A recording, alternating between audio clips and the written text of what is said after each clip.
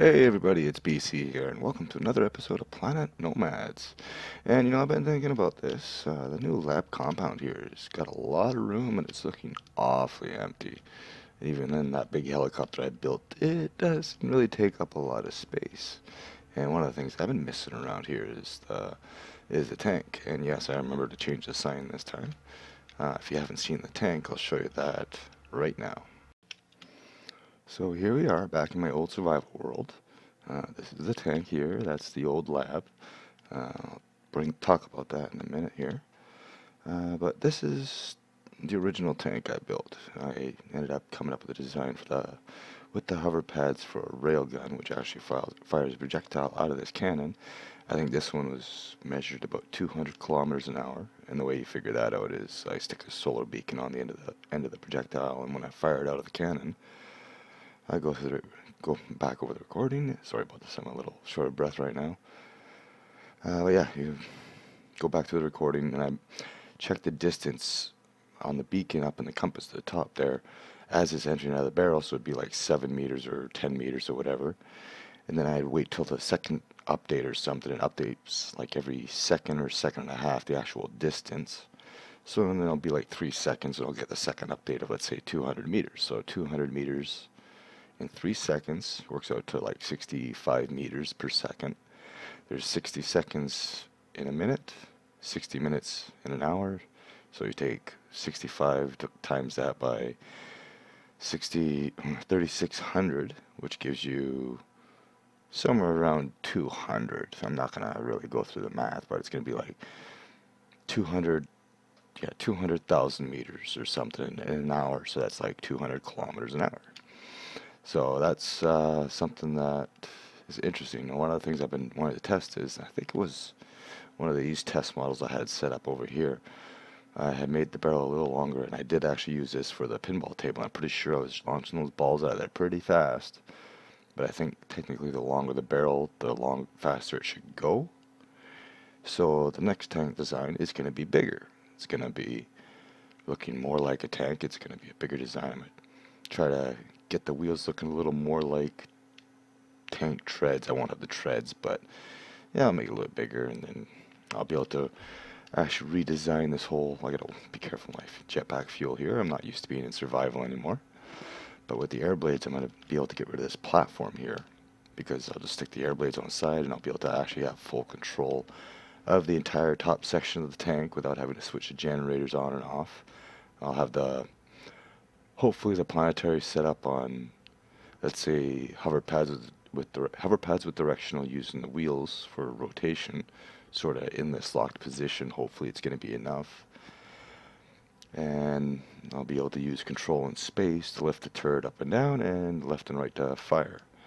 I have made a new loading mechanism for this. I've decided to go with 2 wheel bearings and whatchamacallit, and the hover pad at the end, set to grounded mode. So when I hop in the cockpit, it'll automatically load it into the barrel, and I get a fire. So more or less, I have to line up my shot first, then load it and fire it.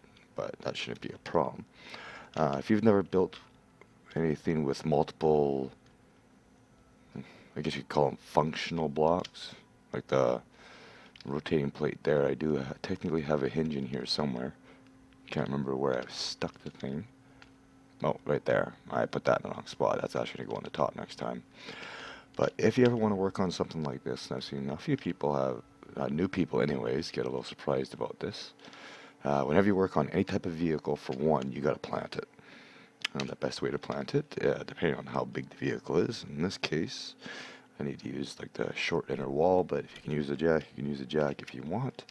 Don't have to complete it. It just has to touch the ground and snap to the actual vehicle. And then you can safely work on this section. If I wanted to work on, let's say, where the planetary is, I would have to actually, we call it planting, actually plant that to the ground. And then same with the gun. If you don't, then you have serious problems, and you can look back through half my videos before episode 70 or something. I'm sure you'd see a lot of interesting things. If you didn't see the gyro incident, I actually tried to make a big sort of Orbitron gyro thing up on top of the lab there. but I didn't actually plant each individual ring. I was using jacks to sort of plant them to each other, and I think that's what when I started digging the jacks out, it actually fell apart, and I think that's was half the issue. But anyways, and at the same time too, the switchboard is going to make it a little easier for just going from the drive to the firing mechanism. But anyways, let's go back to the lab and I'll show you the new loading setup. Okay, and here we are. Now, I've been choosing this, but I decided to I tried to come up with this setup here to make it a little easier to actually load the thing. One of the biggest problems is to post like this, try to snap to these wheels, so it kind of makes it kind of hard to place. So if it's outside, just on top of these wheels, it doesn't have to worry about the side wheels or the top wheel from actually touching. So I'll just show you how we do this.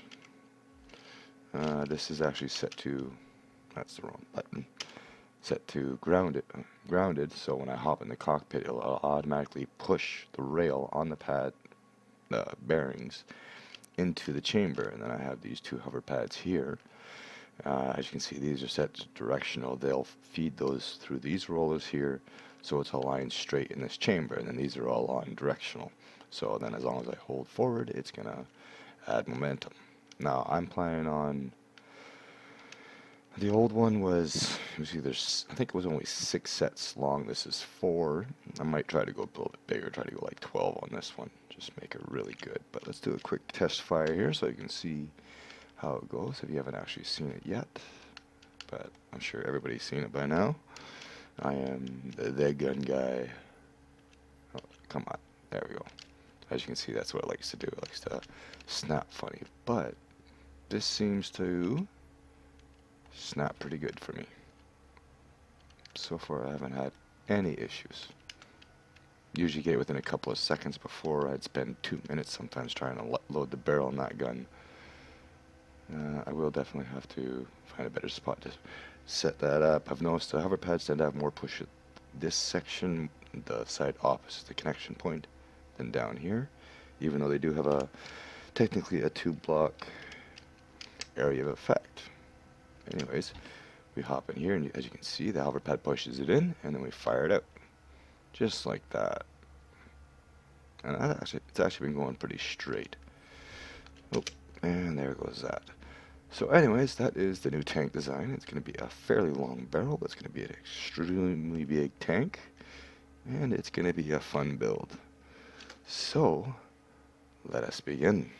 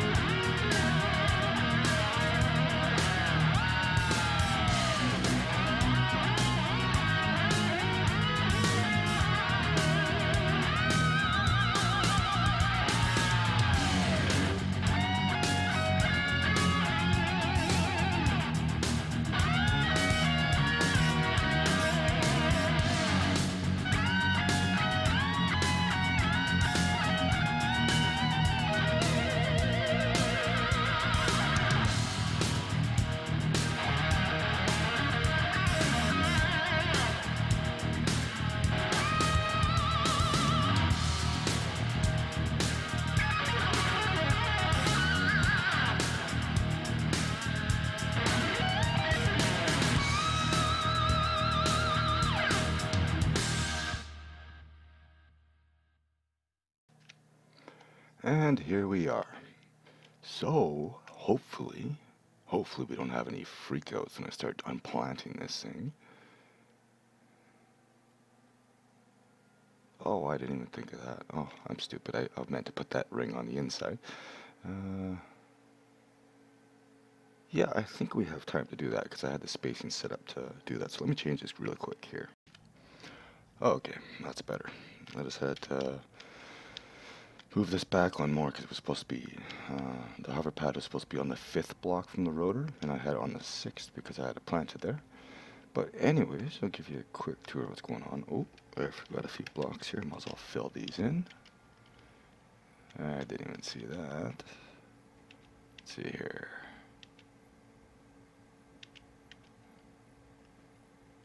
There we go.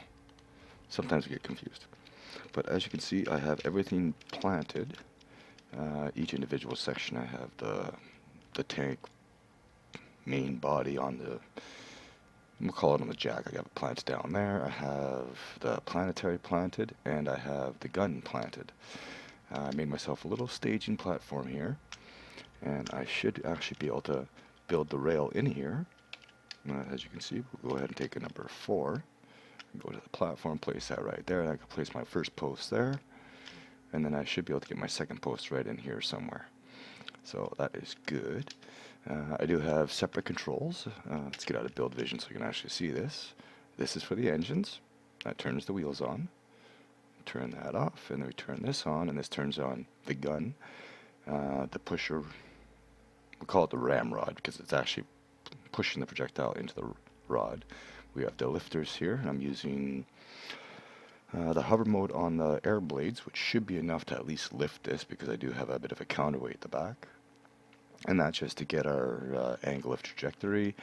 I have the hover pads underneath here, which you can't see, set to directional, so it's left and right. So then I use left and right, and we turn left, and we turn right. And then, of course, we have fire for forward for space. And I'll be able to show you that in a few moments. I have done a backup save just in case things go horribly wrong here. So the first thing we're going to take apart, or I'm actually going to shut everything off first. It'd be nice if they gave a little bit more range on that. Like, that's about all you get. But you get the config menu, you can reach from like here. So now let's see if the physics behave. So far, so good. Let's get that stupid gun out of the way. I don't even know why they give you a gun in creative. You should be able to just right-click on stuff and destroy it. So that is the gun. Now for the planetary. She's good. Now, if you didn't watch the gun build, the original tank build, it was 67, episode 67 I originally built it, and I did more work on 69 through 71. But what I've done here is I'm using the hover pads to actually turn the planetary. I have the wheels fixed at a 90 degree. Instead of having them in the center, I have them in the corners. And that's just to create the drag and the resistance so the barrel doesn't move as much when I'm driving around, because it's front heavy, so it's going to want to swing back and forth. If I have the wheels where the hover pads are, then it'll be more free to move. At least here it sort of locks them in a position because it has to rotate on the center, so basically using friction to hold it in place. And so that is that. Now it's all that's left is to drop it to the ground. Can't wait to see this thing. Can't wait to fire it. Alright, and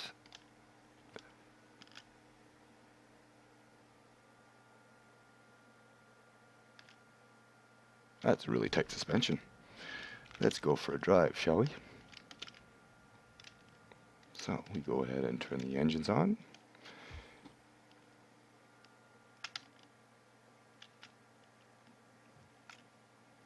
What's going on here? I do not have power. Or I'm still stuck on something. I'm still planted somewhere. Or are they actually touching the blocks? I don't think that's it. Ah, torque. It's a heavy beast. Alright, yeah, give me a second. Alright, they're all set to torque, so let's see what happens now. See if we can actually get this thing to move. Oh, and I missed. Getting a little bit of lag. There we go. Now it moves. And it moves like a tank. Slow and laggy. Oh, this is bad. Probably should have put the cockpit up a little bit higher. But let's bring it right onto the middle here and take her for a few test shots.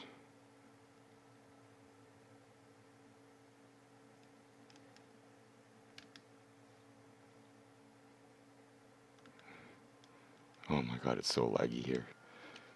Alright, so we get out. Turn the engines off. Turn the gun on.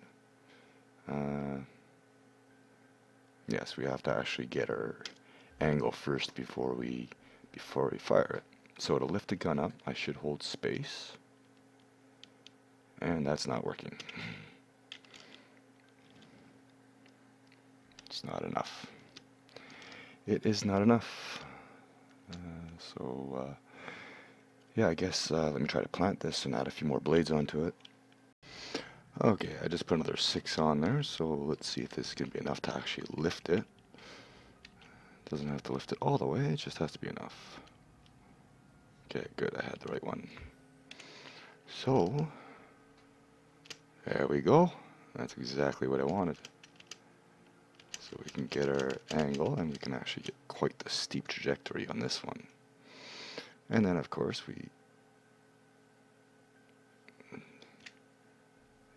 I gotta loosen up the suspension on those wheels just a little bit. As I set the suspension to medium on these ones in here. So let's see if I can change this. Gotta get into build mode here. If I can reach it. Okay, so I just gotta switch these down to medium. I'm pretty sure the hover pads do have enough to do it. That's not what I want. There we go. And let's go do the other 2 sides, and then hopefully this should be enough. Now the only thing I'd be concerned about is actually trying to load this thing now.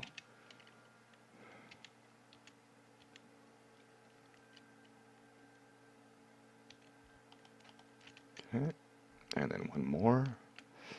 This should be enough. On the other tank I actually had this set to high pressure. So let's see what happens. Other than an obscene amount of frame lag.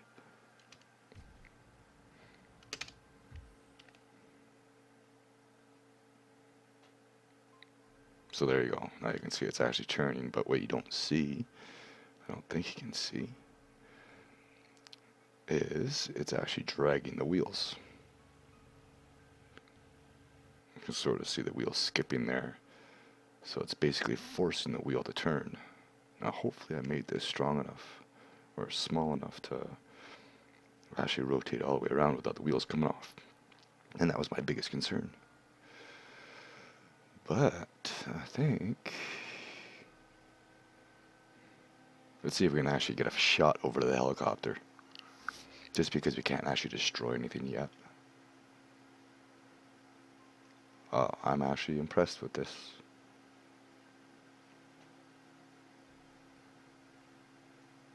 And it didn't want to move there for a second.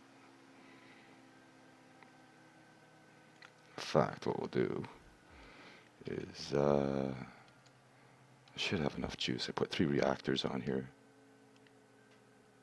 So it should be enough to control everything. But now, as you can see, as I'm driving, because I've got the steering backwards on the planetary, it's actually going the other way. So we go back in here, and because you can see my wheels there turning right even though this thing's going left. So let's line this up. I have absolutely no idea how fast this thing's going to go either. Alright, let's bring it down a little bit. Alright, time to load. So, get into first person, it's a little easier to do it this way. And then, it's just a matter of placing a block here, if I can. I didn't think about trying to load this while I've got it up in the air like this. Well, we're going to have to do it this way. Okay, like that.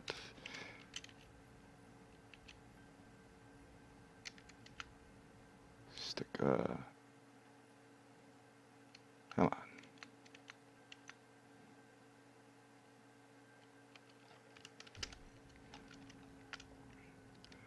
Loading's still a pain, but at least we have hover mode now, so it's easier to get at those awkward angles. Come on. Always been the biggest drawback with this thing is trying to load it. See if I can get it in here.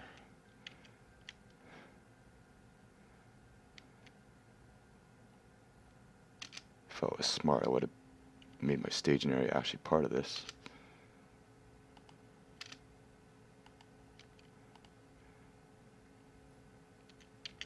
So that's what I've been trying to figure out, like a magazine option to auto load this thing.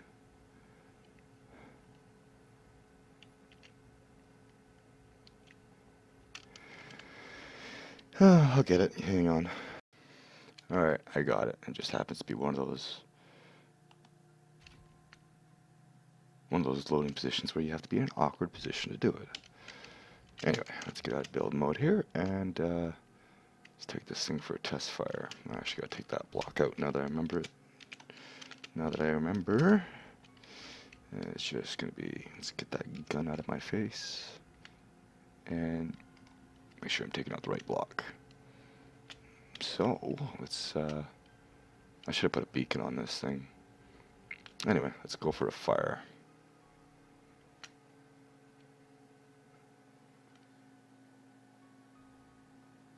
I think I actually hit the helicopter. Wow. Alright, let's load it up again. Give me a moment, I'm going to throw a beacon on it. We'll see what kind of speed we got out of this. Okay, I have another one in. I do have a solar beacon on this one this time. And I'm actually going to check to see not only how far it goes, but how fast it goes. And I gotta remember to take this block out, so let me get back in first person here, put hover mode on so I could actually get this. I should have left this whole side open so it would have been a little easier. But now we are ready. So I'm gonna fire this and I'm gonna head back into the editing room and find out exactly how fast we were going. So let's go ahead and fire. Let's see how far we're getting. 700 meters before it hit the ground. Wow.